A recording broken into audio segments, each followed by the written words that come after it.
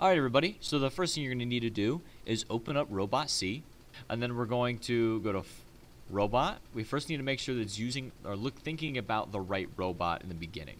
So we go to Platform Type, make sure you have Vex Robotics, and it's Vex 2.0 Cortex. Make sure that one's clicked. Then make sure the Vex 2.0 Cortex is checked up top here. And then make sure you have Natural Language Project Lead the Way. Once all of that is confirmed, then you go to File, Open Sample Program. We're going to scroll down to Pltw, open that one up, and then we're going to Pltw Template, and open that. I am zoomed in a little, so I'm going to zoom back out. I'm going to zoom in and out holding the control button and hitting the plus or minus. Alright, so it should open you up here. This is where you have your project title, members, date, all of those kinds of things. We'll get to more of this as time goes on. Once this is set up, and the page is like this, I want you to hit File, Save As. I'm going to have you save it into your Z drive. And right now, we're just going to call this 2017-2018 Practice. 2017-2018 Practice. And then save it. Then you have to go into your motors and sensors setup. Once you click that, that's up in the top center. I believe it's also here underneath Robot, Motors and Sensor Setup. You have a couple different tabs up at the top. The three important ones are Motors, Vex 2.0 Analog Sensors, and Vex Cortex Digital Sensors 1 through 12.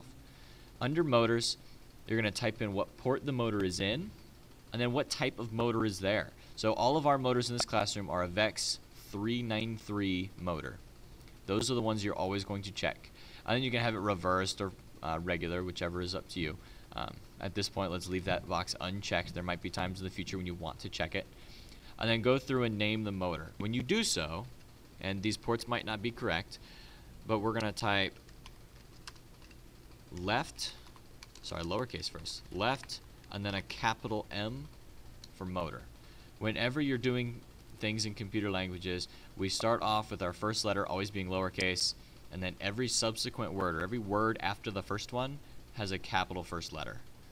Okay, that's just the way they do it. Don't ask me why at this point. So let's say we had right motor. So it'd be right, and then a capital M for motor. And then make sure you fill off the stuff to the right. And then same thing with your servo. We'll call that servo motor. And then off to the right, make sure that one comes up as 3-wire servo. Alright, so that's in general how we're going to set all of this up. Again, those ports might not be correct. I just say that because my students will watch this video and treat it like it's the gold standard. It's not. Same thing over here with the Vex 2.0 analog sensors. Make sure everything is spelled correctly, otherwise you look silly later. So if this is the potentiometer, I can change my sensor type, and then I'm going to call this potentiometer. One of the reasons I sometimes put up sensor type first in this little drop down, because now I know how to spell it.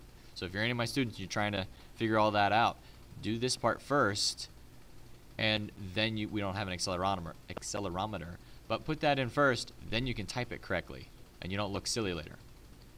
But fill out all of these. You'll have, if you're my student, you'll have packets out on your desks that tell you which one goes in which port. Make sure it is correct. If you have any issues, please ask me. If you have any questions about this, please send me a message through Twitter. My Twitter handle is Mr. Hartzler Math. Instagram is Mr. Hartzler. Or you can leave a message down in the comments, and I'll get to those as soon as I can.